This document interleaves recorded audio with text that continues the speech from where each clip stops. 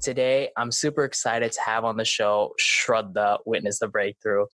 Shradha Witness the Breakthrough is an accomplished relationship coach with success in using her self-designed faith system to strengthen relationships within the corporate and personal world. She is an international public speaker who has been trained, mentored, and certified by Les Brown, one of the most well-known and influential motivational speakers in the world.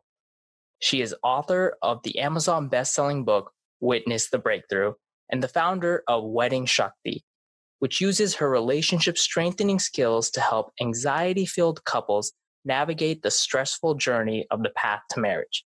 Shradha energizes couples to meet the challenges faced when planning for a wedding while guiding them through the process of truly becoming aware of one another, expressing oneself truthfully, and solidifying a bond, sharing the secrets of togetherness that will weather the storms we know to be life itself. Shradha, it's super exciting to have you here on the episode today.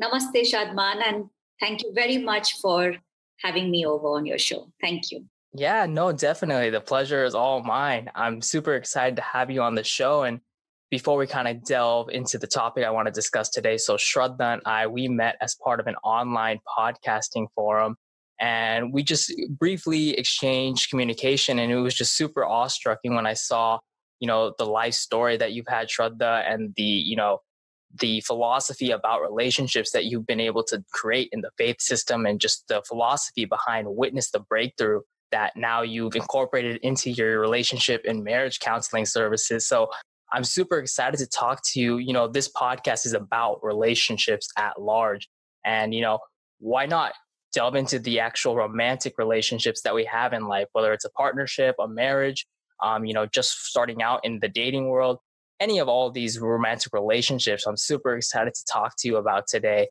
And so one of the things that I really have been intrigued by lately is, how to express yourself honestly in a romantic partnership. I think, and I know you've discussed this many a times throughout, your own services, is that, it's very hard for us at times to be able to vocalize what we're truly thinking and feeling in the moment to our partners. And so I wanted to learn a little bit about your experience, personal experiences, as well as your experience as a relationship coach, helping people vocalize and honestly express what it is that they want, they feel in romantic partnerships. So before I go ahead and dive deep into, this topic today, I want to go ahead and allow you to kind of maybe introduce, maybe a little bit about, the backstory that came with the genesis of, Witness the Breakthrough and the faith system. Thank you very much, Shadman. Witness the Breakthrough actually was given to me by Mark Zuckerberg. Actually, Facebook has given this name to me. And I love your question because you have started right where my journey began. On the 20th of May, 2015, when my mother-in-law got up to beat me and I could take no more, I decided not only to help myself, but help others by taking that leap of faith. And if you ask me what took me so long, what kept me silent and made me live like a dead soul in a moving body for more than 2 decades, it was my faith. It was my faith. And I had used this faith to help others, to help my husband, my family, and everybody else. But I had never had the courage to use that faith on myself. And most people continue to do for others, sabotaging themselves, just as I did. So when I dropped both my names, my family name as well as my marital name, and I decided to start an account after banks began to invite me on Facebook. At that time, Facebook was asking for a last name. Today, it doesn't. And since I was witnessing my own breakthrough, Shadman, I wrote Shradha Witnessing the Breakthrough, shortened it for WTB, and pressed enter. And lo behold, Facebook questioned my name. So I had Shradha WTB there. And every single day after meditation, I began posting these 4 lines. And somebody from the Les Brown Institute in America, now this is happening in Mumbai in India, only one person is liking it from the bank because he had asked me, ma'am, what should I do when you leave? We want to stay on course and can you help us? So I used to just post these 4 lines, and one person used to like it. About 4 or 5 people were following me on Facebook, and somebody from America was like, following these every single day. And after 7 months, they call me and they interview me, and I become the first founding member of the Les Brown Institute from India, and go on to become their first world ambassador. And when I go there and meet Mr. Brown, he says that we will name your book after hearing the story, Witness the Breakthrough. And he wrote the foreword. And this happens to be the first foreword because I'm the first Indian to be publicly endorsed by Les Brown. So that's the story about Witness the Breakthrough. And then, because my faith got me that far, I designed the faith system and acronymed it for F for focus, Shadman, A for accountability, I for invest, T for thoughts, and H for hunger, which is, if anyone of you who are listening to this podcast know a little bit about Les Brown, he says you got to be hungry. So when you are actually focusing on yourself, holding yourself accountable, and investing your time wisely, changing your thoughts from negative thoughts to positive ones, and staying hungry, then you become unstoppable. And you have that faith to overcome every adversity, especially in times like COVID, when life is throwing a curve ball at you every now and then. It's hard. It's not easy. It's hard. But this faith stays intact when you know how to keep it intact. Yeah, definitely. Definitely. And I'm super glad that you were able to share that background, because I think the audience has a little bit more clarity, your own story of, going through a particularly difficult hardship in, marriage, and then having to find that strength, that self-empowerment to get out of that sort of situation and to be able to give power to your own individual journey and expression. I'm super, super glad you shared that story. And it's something that I think a lot of individuals may be going through. I personally have gone through that, where you don't necessarily feel as if you can give yourself that, self-empowerment. So I'm super glad, that you were able to find that, as well as now be able to help share that journey and help people find that empowerment within themselves. So I'm super excited to delve a little bit deeper into the topic about how to manage this sort of self-empowerment when it comes to, honest communication in partnerships. So, another facet of yourself, Shradha, is the fact that you're a relationship and marriage counselor. So I'm curious to kind of understand from your experience coaching different partnerships and different marriages. I get the sense that when you're in a partnership, you're in a marriage, you oftentimes will think that you're one unit. And so as a result, there's a hesitancy of wanting to rock the boat, or the image of that idea of being one unit. And that leads to sometimes partners not wanting to speak up about their experience, about their own thoughts and emotions. So how much have you found personally through your time coaching that idea of being one unit in a partnership plays into not speaking up? And that is the biggest misconception, because the most difficult feeling today in the world, in humankind, is expressing yourself and the feeling of being misunderstood, because you want to say something and something else is being understood.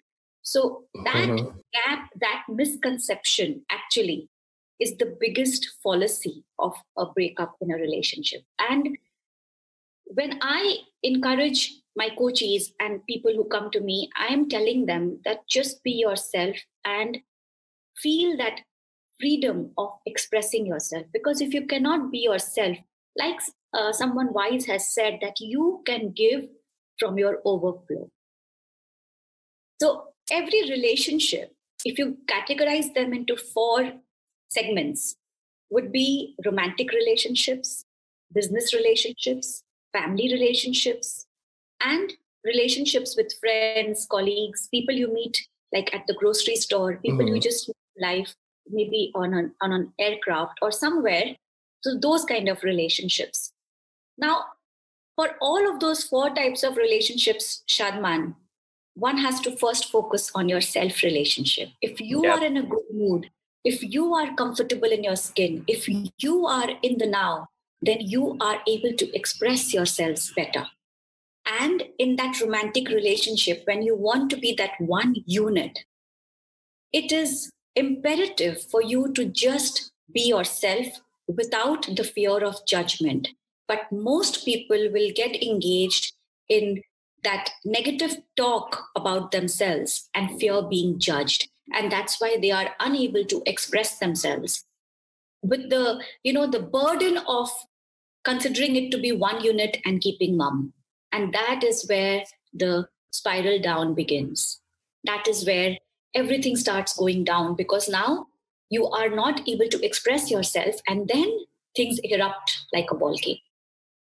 But before we go through these 5 relationships, I also go on to talk about the most exquisite expression of self awareness, which is relationship to the moment, relationship to the now. So once you are in the now, for example, we are talking and we are creating something that will help people who listen to this podcast. If I'm not answering your questions, or if you are not asking me something relevant, that is the relationship in the now, then that ripple, that synergy is not created. So today, even this relationship is one unit, which has to be together. So just the fact that you make me comfortable to ask me questions that are relevant to me, and that I am answering something that is relevant to your listeners, this is also one unit. So when you consider the moment to be the unit with you, the moment that the universe has given you, and then move on to that self relationship, that is also one unit. When you begin to take yourself a little bit more gently and stop being harsh on yourself, because we are human, we do commit mistakes, and then move on to the romantic relationships and further on to the other relationships wherein you are a unit and you are in a relationship because it takes 2 to create a relationship. Otherwise, you would have just been on your own with the now. Yep. So if you are with somebody, then of course you are a unit. And why not feel free and comfortable to flow in that time when you are together?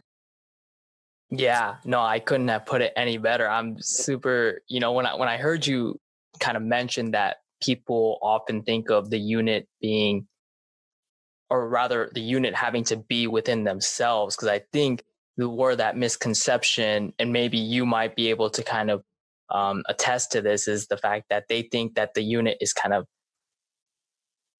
outside of them. It's an extra terrestrial kind of force, if you want to call it. It's really not. It's a matter of, it's there between 2 individuals, but really, like you were saying, the moment is in with yourself. And so I think that is something that is super important. I think it's a matter of rewiring and reframing how you see that unit. So I'm super glad that you brought that up. And I think that's a really great way to reframe your mind when it comes to that. And I think that'll help people open themselves up. Like you were mentioning, if you can't authentically be yourself, then there really is no foundation to work off of in that relationship. And so kind of leading off of that, sometimes I find, and this is even an issue that I've faced in my life, is where sometimes people are a little bit more quiet, shy, introverted in nature, and they don't have an inclination to speak up, or they like to process things a little bit longer than others. And so it's a disconnect, right? When someone is a little bit more outgoing, more talkative, and they come to terms with, or they face up with someone who's not like that. So they're thinking, oh, are they not saying something? But whereas the matter of the fact is, they just need more time to process. But sometimes they're also just afraid of vocalizing what it is that they feel and they want to say. So how have you helped those individuals? Like, what are some tips that you would give to those individuals to finally speak out in respect to that fear that they have, being someone who's more quiet, more introverted in these types of relationships, and find that power in their voice? Brilliant question, because most people will think that it is the issue with them finding their power voice, whereas I introduce them to questions like, why are you even together? If you know that why are you even together? For example, this girl who came to me and she is with her boyfriend and she was in a mess every week. Like when she would come for the coaching sessions, she would always crib about why doesn't he understand and can't he just understand this much and is it so hard? And I was like, do you really want to be with him? Tell me this first.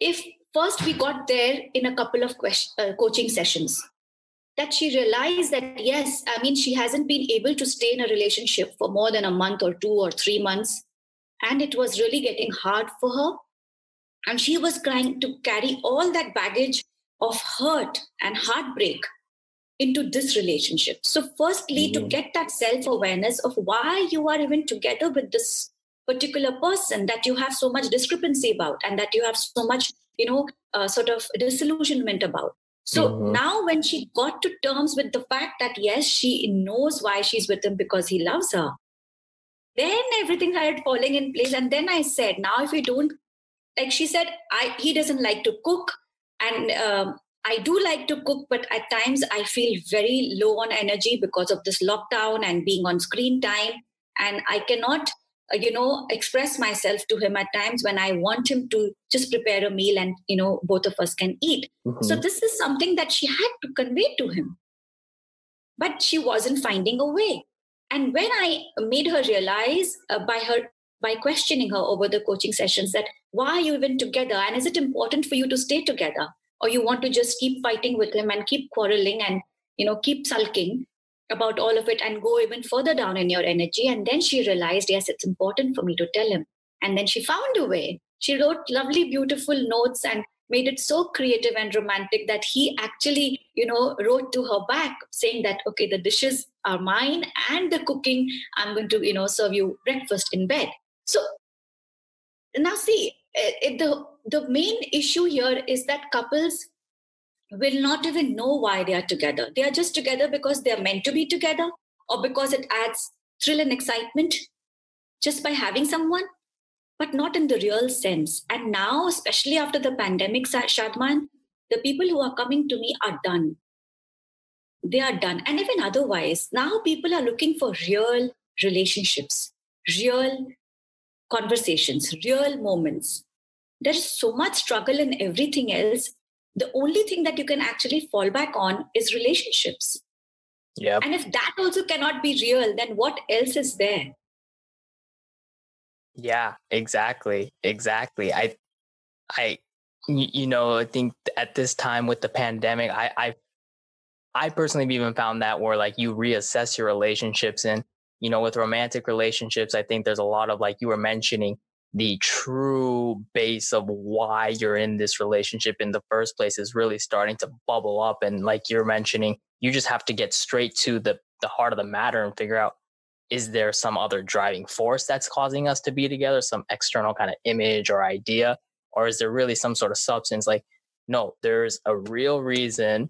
And in reality, I think, and you can correct me if I'm wrong, is there would be no question in the first place. If you're questioning it, then there might be something that already is externally influencing that relationship in terms of where it started in the first place. So, I think this is kind of one of the reasons with this pandemic, I also even started this podcast to try and reassess our relationships, understand better into, what makes them tick, what does it mean to have an authentic, real relationship. So, I think this will be really helpful for those going through a romantic relationship currently, or those who are looking to, find a romantic partner sometime in the near future.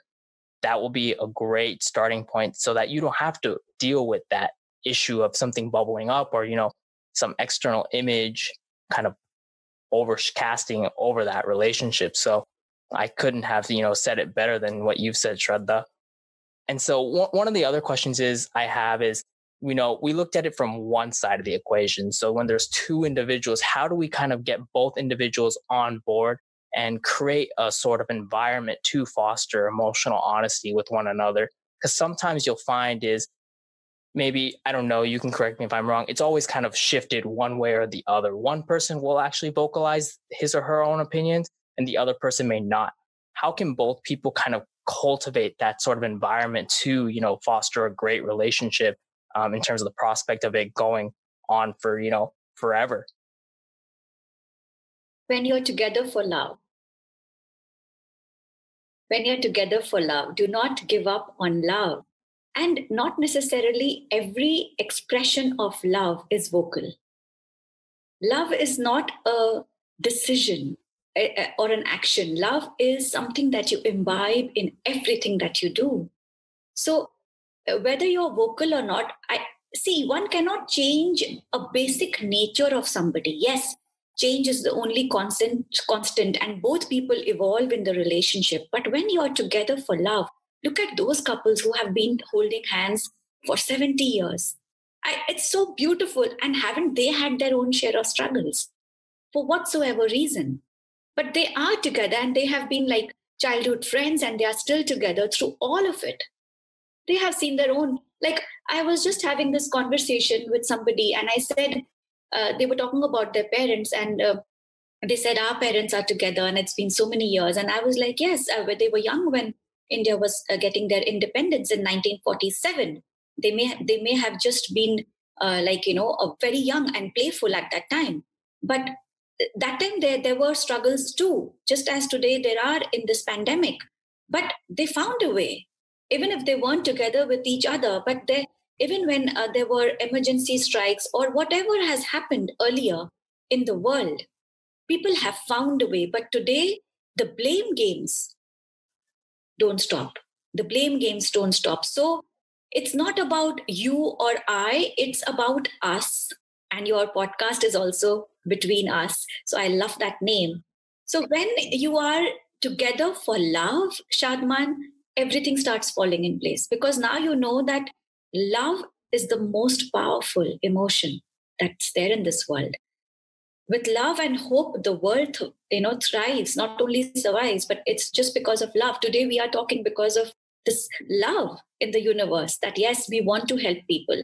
So just look at the beauty of the virtual world today. Had this not been there, would this have been possible?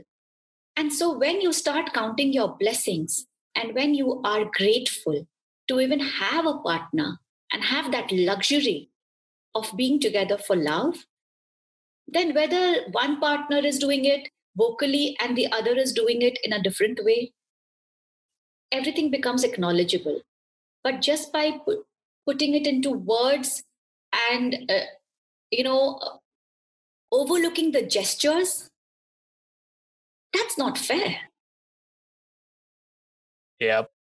I think, yeah, that was one of the other, even for myself, the misconceptions, like you were mentioning, it's really more so a matter of acknowledgement versus actual vocalization. Because, like you mentioned, everyone has their own forms of expression, and it doesn't always have to be necessarily vocal. So, really being able to, and that's where like the real root of love comes from, is that acknowledgement of someone's expression and being able to reciprocate in a way that makes them feel comfortable, makes them feel safe and respected. So, I think that's a great takeaway from here. Just seek out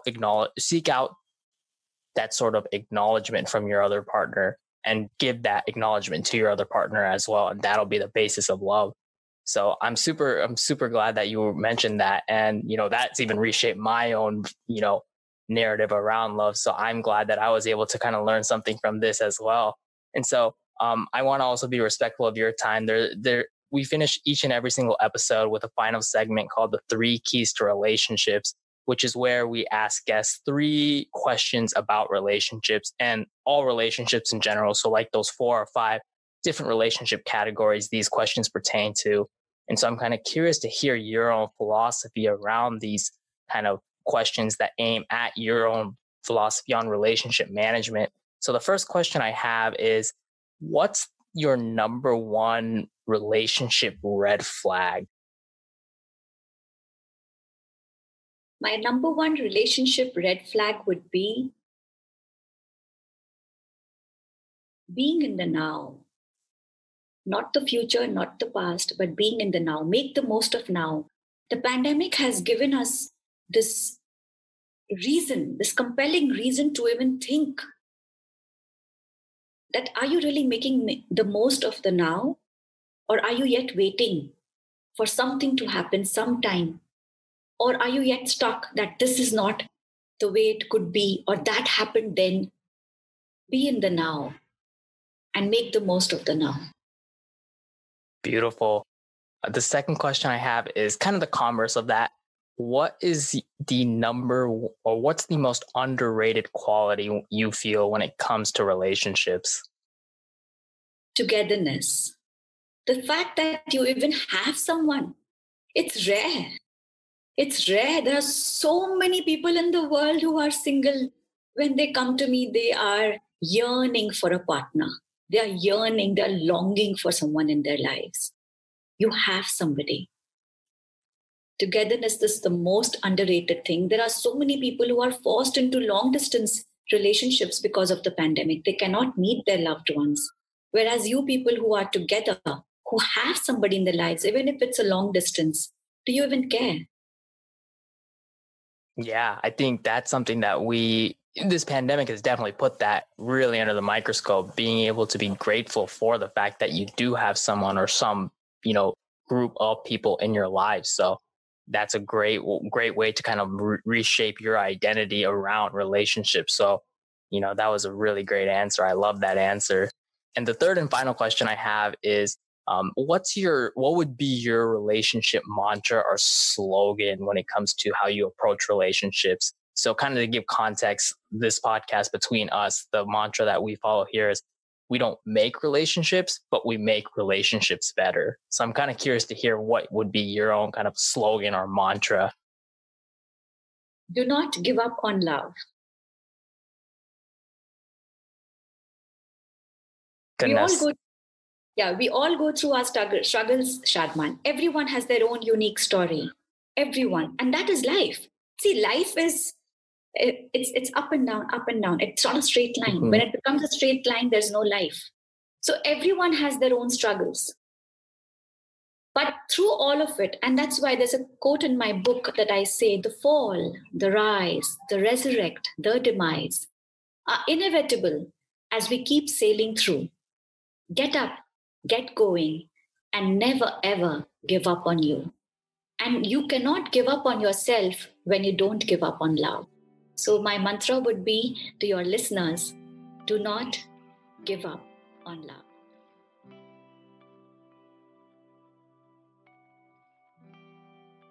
Hey everyone, my name is Shadman Rahman, and thanks for tuning in to my YouTube channel today.